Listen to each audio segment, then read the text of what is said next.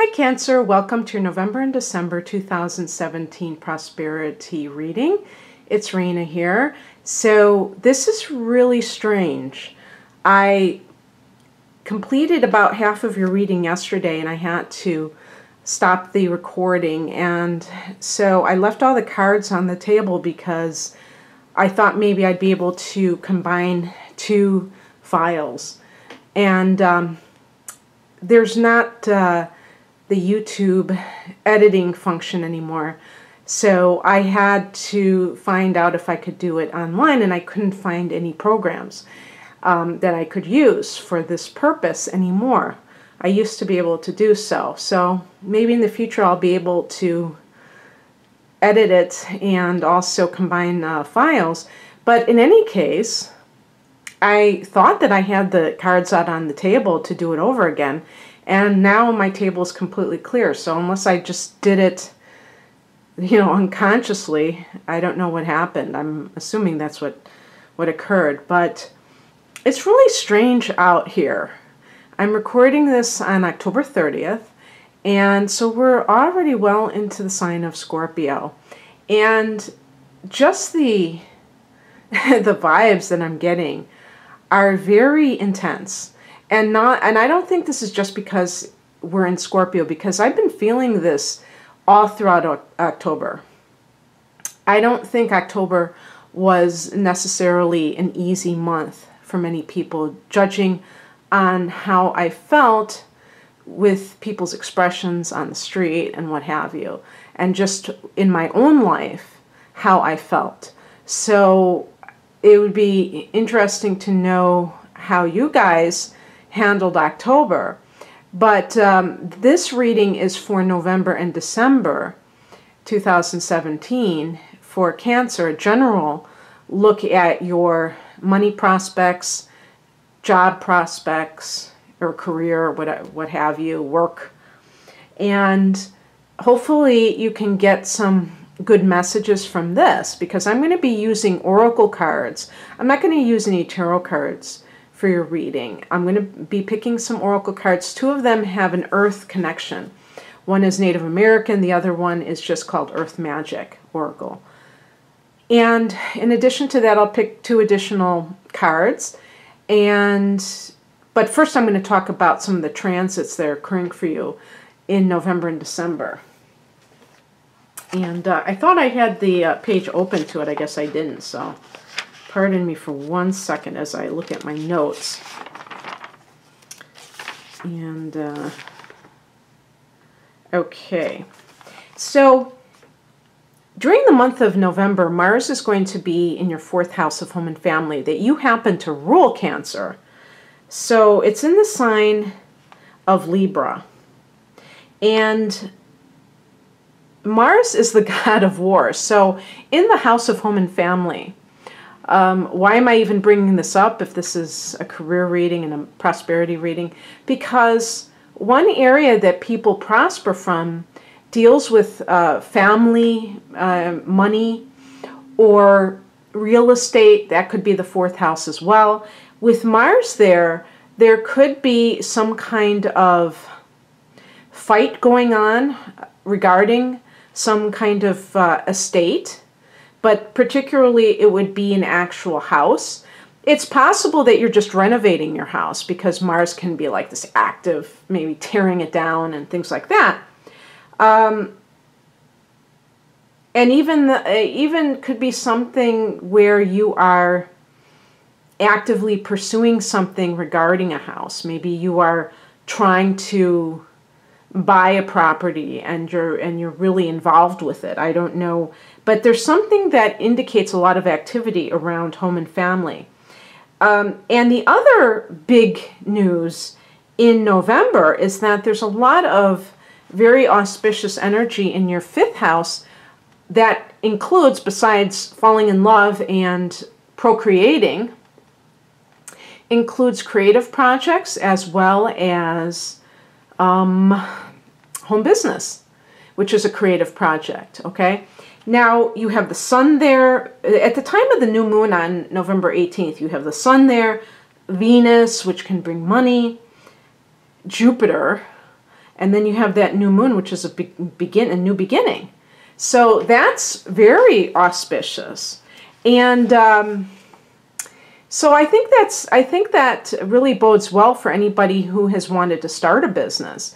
That might be something, and if you're a creative person, like an artist, definitely don't allow this Jupiter transit to go by without really upping your game. Maybe you're the kind of person who is good at painting, but you've kind of let it fall to the wayside, and perhaps you should be engaging in that and not thinking of it in terms of dollars and cents. Oh, well, what is this going to get me? This isn't going to pay my bills.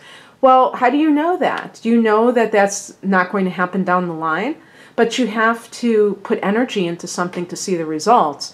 And with Cancer, one of the things that I think can stymie your growth is the belief that everything has a price that, you know, in terms of its worthwhileness, if that's a word, worthwhileness, in terms of it being worthwhile.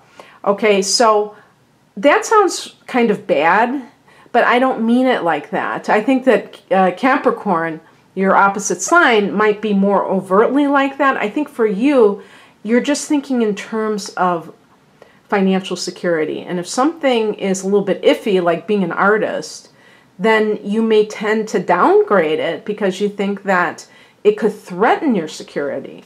So it's about that delicate balance between taking good care of yourself and not doing, you know, taking foolish risks, and then being too conservative or too fearful to just kind of step out in faith and do something.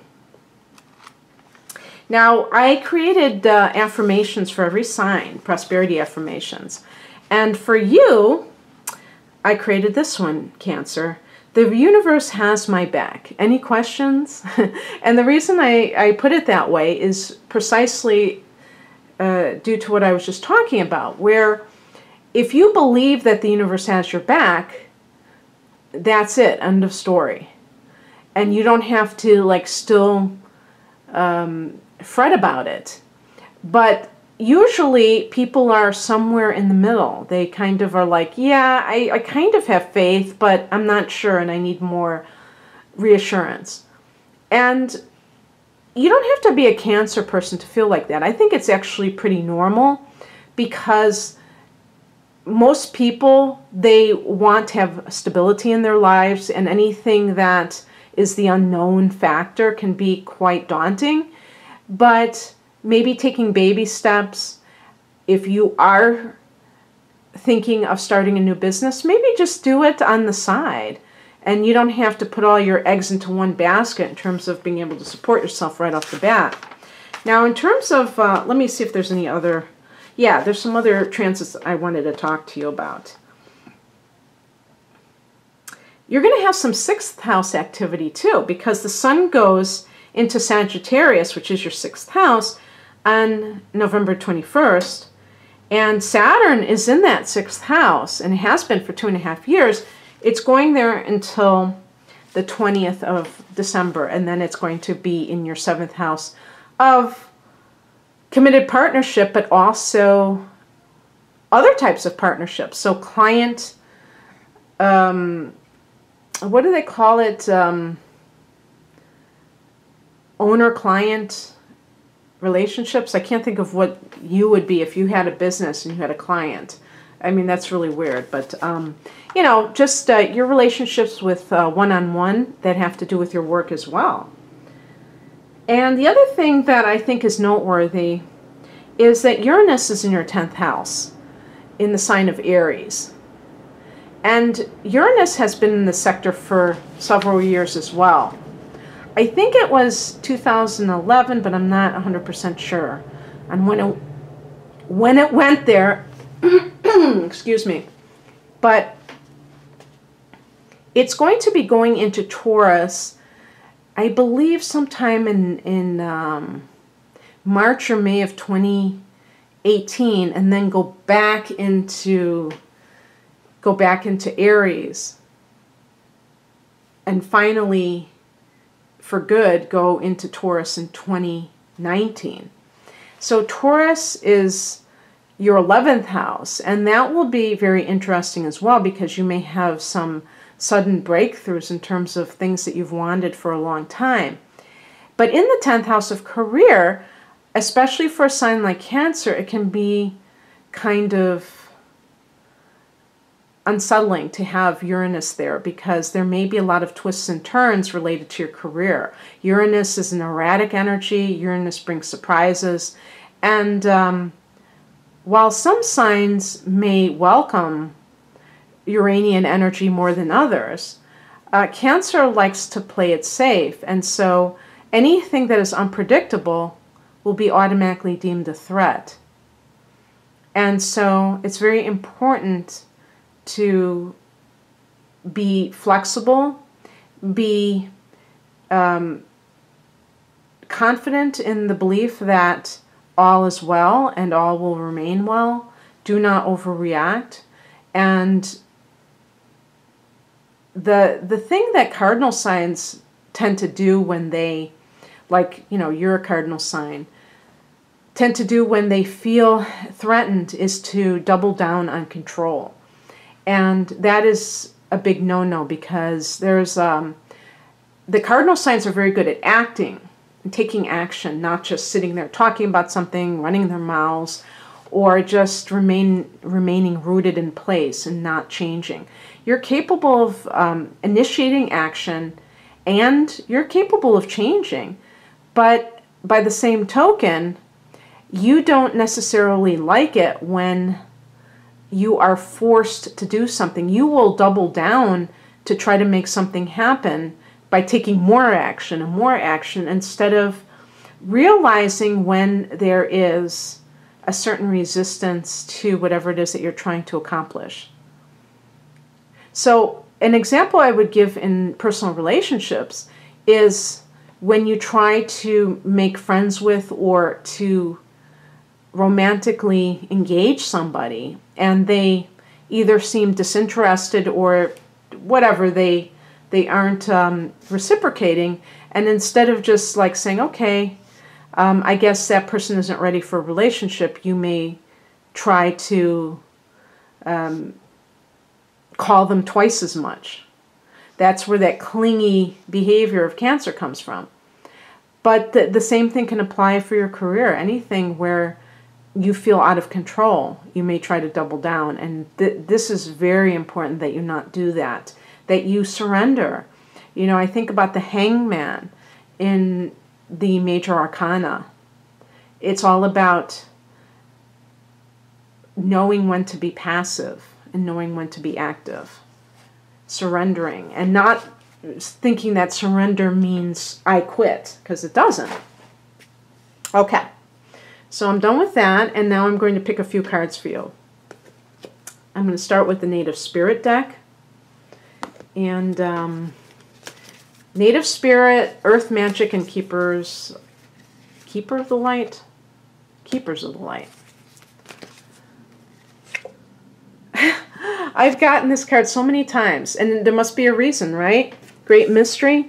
There must be a mystery. There must be a reason why people need to really realize that this is part of life and this is what God is all about. I think that's kind of what I was just saying, is that I mentioned this with another sign, that sometimes in my private readings, I have people who will just say, you know, when they're telling me what they want me to focus on, they'll say, am I going to get the job? Am I going to, is he or she going to come back to me? Is this going to happen? They ask yes or no questions. And even if you were to go to somebody who bills themselves to be a psychic and ask the same question, I think it would be really unwise to just take at face value what somebody else tells you is going to happen. I would never do that. I do not do that kind of thing, because I don't think that it's possible for anyone to tell you what is going to happen in your own life, But even more so, I want to know why a person wants to know what is going to happen to them. Whatever happened to the great mystery of life?